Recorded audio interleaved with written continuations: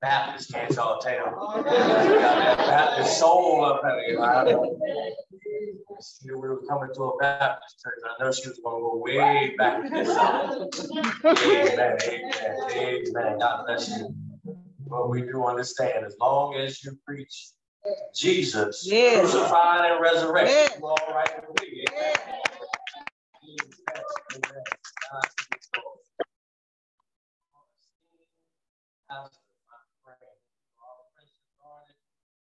I was looking for a barber.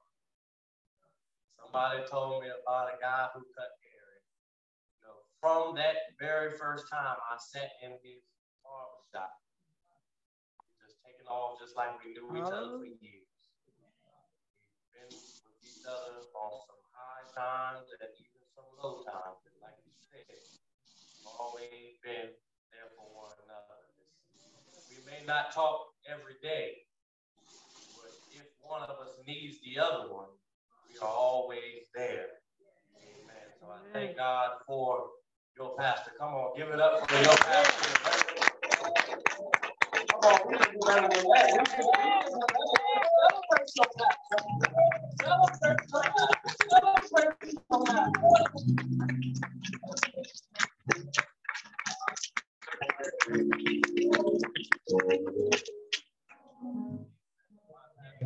My pastor about 4 services probably over. I don't know if the rest of the members got permission today, so we'll see. Get back if they get in trouble. Amen. God bless you. To everyone who came from brother that I have, Brother Troy. God bless you and thank you. You leave Raleigh to get to here. It's a different experience. It says 35 minutes, but I didn't know it wasn't no highway in between here and there. You sure this thing is going right? You know, I started saying, oh, there yet? Oh, there? Is this the church? I said, no, it's not that one. We're almost there. But amen. God bless you. And may heaven smile upon you. I will say that theme of love from the time I walked into the building, the ushers was so gracious to me and took me to the back, and everyone who greeted me has shown the love that the presider has talked about. So y'all just keep on loving folk. Amen. Just keep on loving folk. Well, I'm not going to be before you long. You know, if anybody knows anything about sports, you always know you have some pregame stuff to do. Some pregame. So I understand that Pastor Don brought me here as the pregame person. because you have a giant coming at 4 o'clock. Well, first is up Reverend J. Singletary. Amen. So I'm just here to stretch y'all out a little bit, make sure your blood is flowing. So when he gets here, you know what I mean, we can go up to higher heights. But there is a word from the Lord. Amen. There is a word from the Lord. If everybody could turn with me to Philippians, the 3rd chapter, we're going to read the 13th and 14th verse. Philippians 3. Starting at verse 13. And if it is your custom to stand, we ask that you please stand.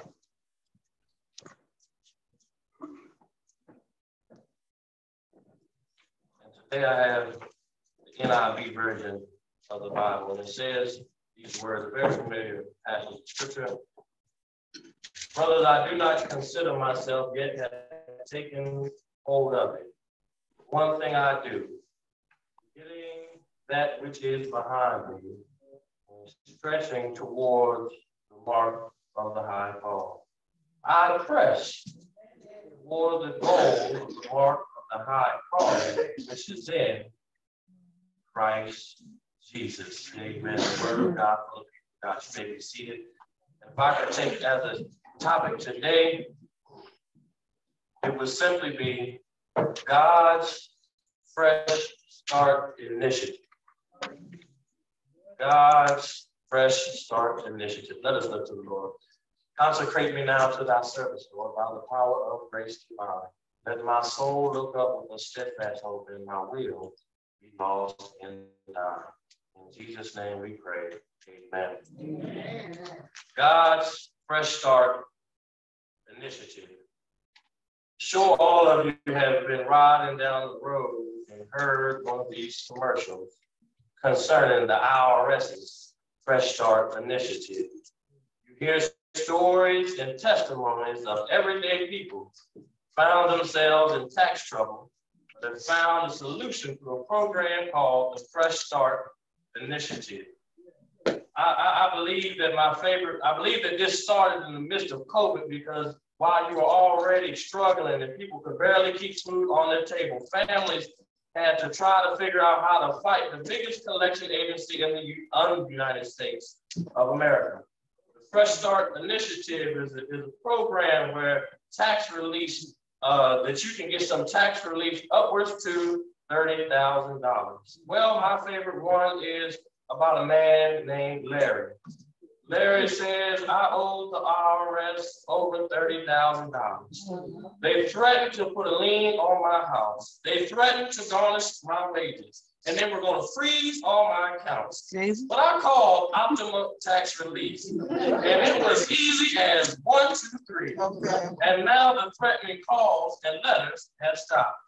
See, this program seems to be a good program of what you hear on the radio, but my question is, what do you do when you have more problems than just the IRS? Wow. Many of us here, we have tuned in, but we understand that we have made some mistakes in our past, and we understand that we wish we could get some do-overs. Do I have anybody in here today that can say that I wish I wouldn't have said what I said to somebody I love? I wish I wouldn't have done that thing to somebody that I really care about. I wish I wouldn't have gone to places that I've gone. I wish I wouldn't have smoked or drank the things that I smoked or drank. I wish I wouldn't have made that bad financial decision, and I wish I could take it back. I wish I hadn't made that bad business decision, and I really wish I could take that back. And even I wish I would have not done that thing or not done the thing to the church that could have helped the church move forward. These setbacks and failure cause us all of us heartache and pain and guilt and burdens to our very soul. Well, as we wait and we find ourselves praying and crying, we pray and cry and we cry and pray relentlessly for a divine opportunity to have a fresh start in which we have mishandled and took advantage of in the first time. Yeah. Our prayers and our tears and our petitions we offer up are an admission that we desperately need intervention from Christ to help strengthen and encourage and give us wisdom, power, faith, and joy to overcome the wrongs that we have done. Yeah. However, today I'm here to encourage you that though you may have made some bad decisions, maybe you have had some pain, some disappointment, but there is a bright side somewhere. And that is because God gives us a fresh start initiative. I declare that when God is present at the very hour of your pain, he will lift those things up. When you feel like you can't make it, God is just around the corner, and God will step in just in the nick of time.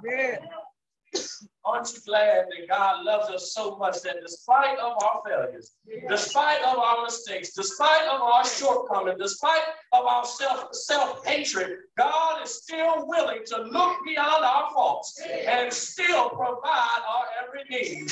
Can somebody say amen? Today, in the text, we find an example of a fresh start initiative. And we find this person named Paul. Does anybody know about a man named Paul whose name started off as Saul? See. Paul was a leading prosecutor of Christians. Paul played a part in the stoning of Stephen. Paul then had a Damascus Road experience, and Saul's name was changed to Paul, and then Paul went on missionary journeys. Paul started churches. Paul suffered great suffering. Paul was beaten. Paul was shipwrecked. Paul was bitten by a poisonous snake. And Paul was thrown in prison on many occasions. But Paul understood as long as he had Christ on the inside that everything was going to be all right. Paul had some stuff going on in his life. But Paul understands that he had to forget the things that were behind him and face the race that's in front of him.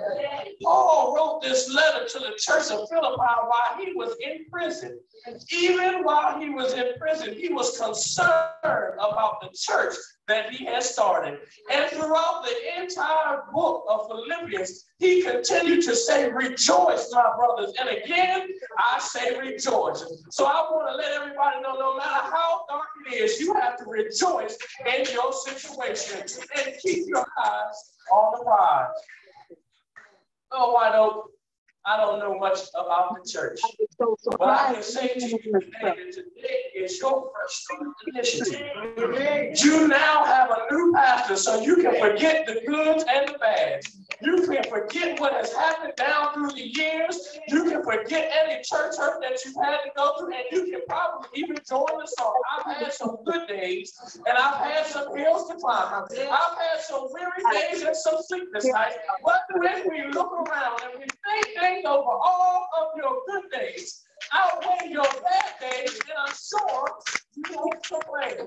But I stopped to let you know that you have a new pastor who is a true man of God. You have a pastor that's going to keep listening to hear the word of God. You have a pastor that's been through some ups and some downs. You have a pastor that's willing to fight with you. You have a pastor that's willing to pray with you. You have a pastor that's willing to feed you the word of God. Don't get quiet on me, church. You have a pastor that's willing to help. You have a pastor that's willing to listen. You have a pastor that can preach with the best of them. You have a pastor that won't quit. I watched your pastor do the job and still go full time to show the school, so he will still his calling. You have a pastor that will be your friend. You have a pastor that will bridge generational gap. You have a pastor that if you work with him, he'll work with you. So why don't I'm saying to you all, take advantage of your fresh start.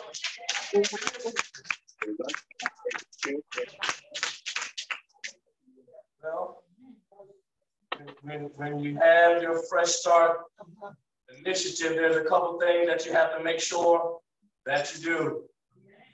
First thing is you have to put a praise on it. Yeah. You have to learn that in every situation, no matter what the circumstances is, in the midst of the battle, you have to give God some praise. The psalmist said, teaches us that I will bless the Lord at all times, and his praise shall continually be in my mouth. Well, another scripture says, make a joyful noise unto the Lord.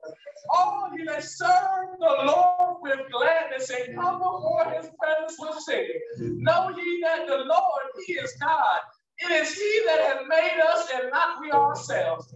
We are his people and the sheep of his pasture. Enter into his gates with thanksgiving and into his courts with praise. Be thankful unto the Lord and bless his name. See, sometimes you got to praise your way through. When it seems like you're in a bad situation, you just got to drop your head down and say, Lord, I thank you. Yes, I may not be driving when I want to drive, but Lord, I'm thanking you that I got a car that gets me from point A to point B. Lord, I may not have the biggest house, but Lord, I'm thankful that I don't get wet at night when the rain comes down. Lord, I may not have all the money in the bank, but I'm thankful that every time I hit my license, the light come on. Lord, I thank you no matter what the situation may be. First thing that you got to do, y'all, put praise on this thing.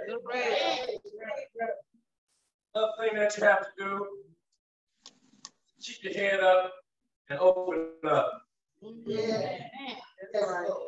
When you're running a race of faith, you need to look to Jesus. Amen. Who is the author and the finisher of your faith.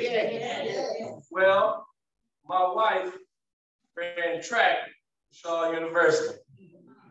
So she sees me and my son at times running, and it tickles her because we don't have the best form.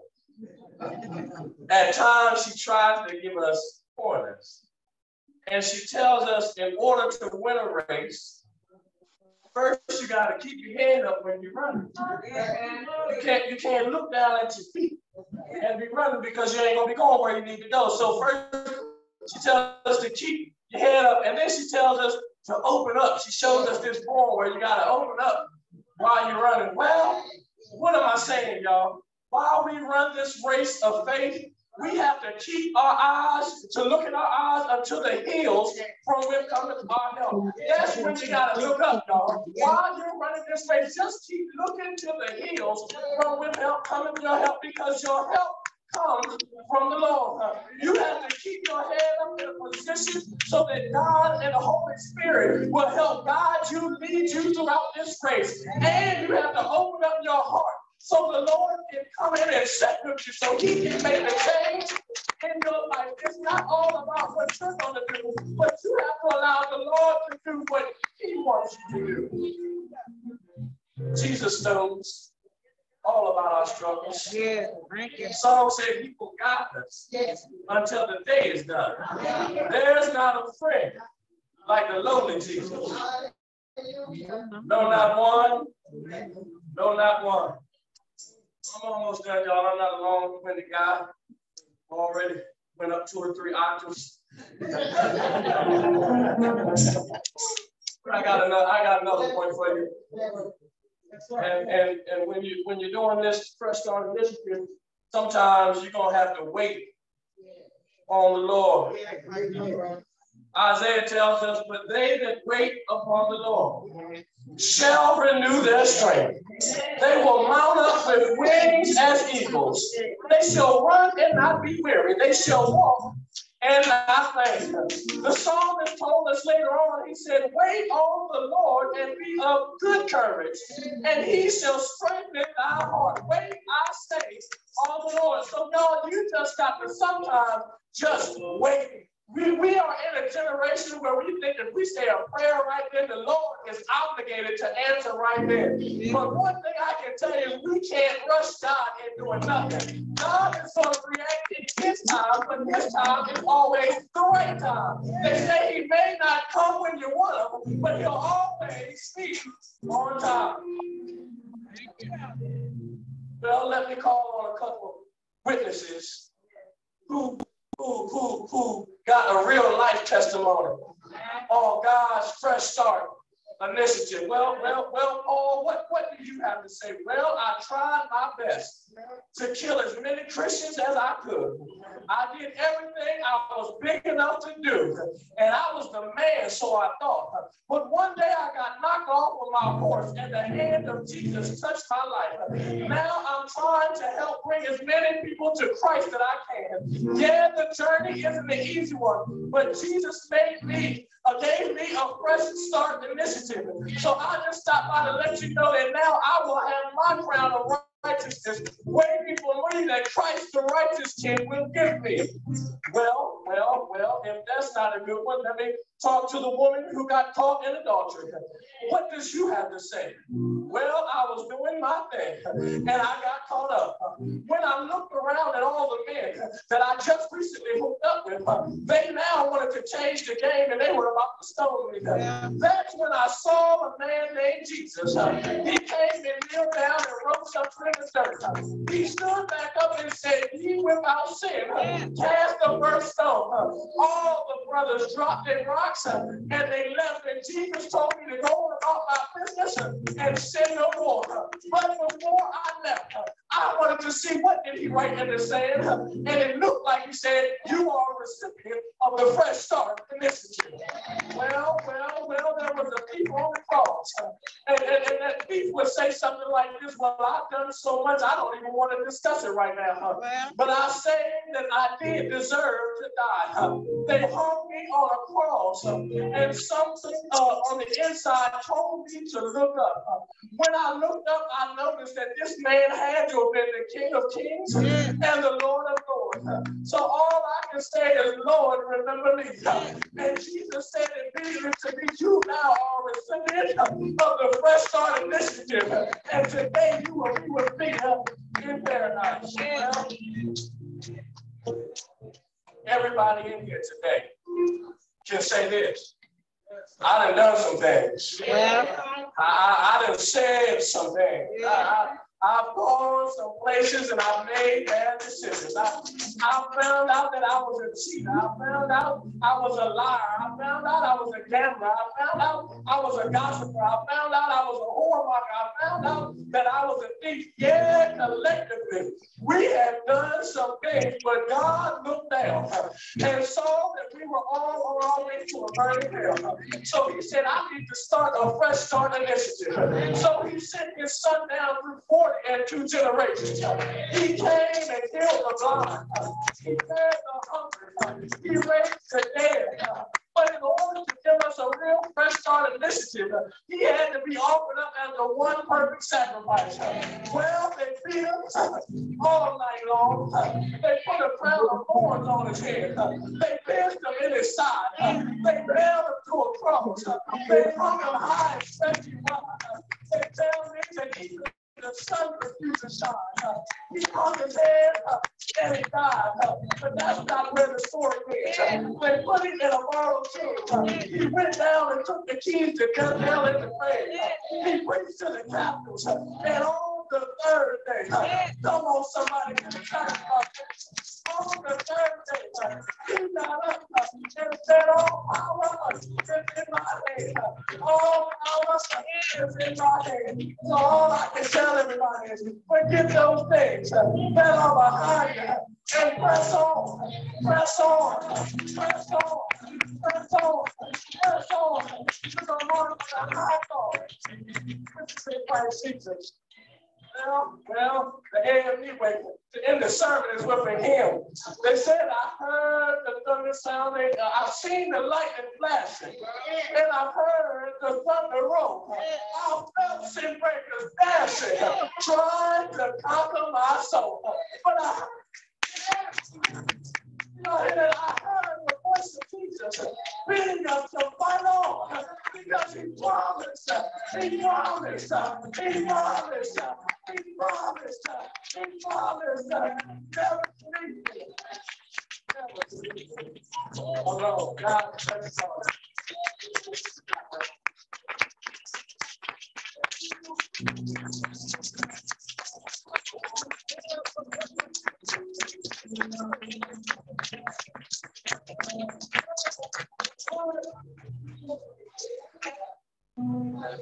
Stand all over.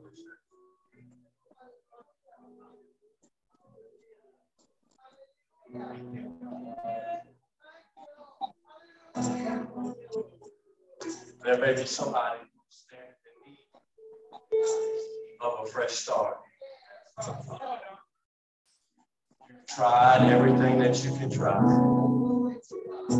Now I want to offer you Christ Jesus. Try the only one that can truly give you a fresh start. The world can be a scary place, but when you have Jesus on the inside, you can walk boldly, you can go boldly anywhere that you need to go. Every day in this country, it's a mass shooting somewhere. Movie theaters, parks, churches, grocery stores.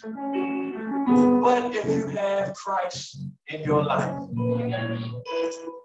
he can either protect you when Satan sends his demons to you, or right in the nick of time, he can show up and call you on back to glory. But if you don't know Jesus in the pardon of your sins, you don't have that umbrella of Satan. Hallelujah. So if there's anybody under the sound of my voice that does not know Jesus in the pardon of your sins, we bid you please come. Give one of the preachers your hand. Forgive God your heart. Is there one?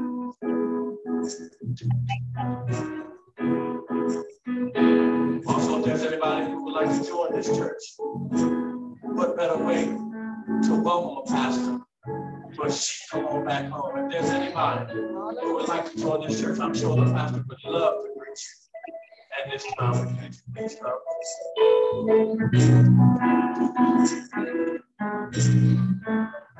And if there's anybody who stands in need of special prayer, the altar is open.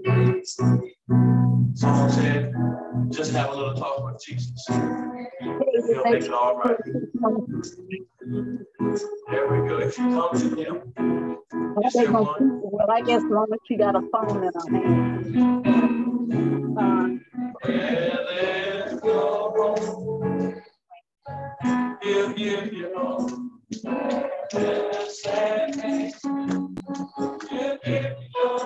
He will pick you up and turn you around. Place your feet on solid ground. Come to Jesus. Come to Jesus.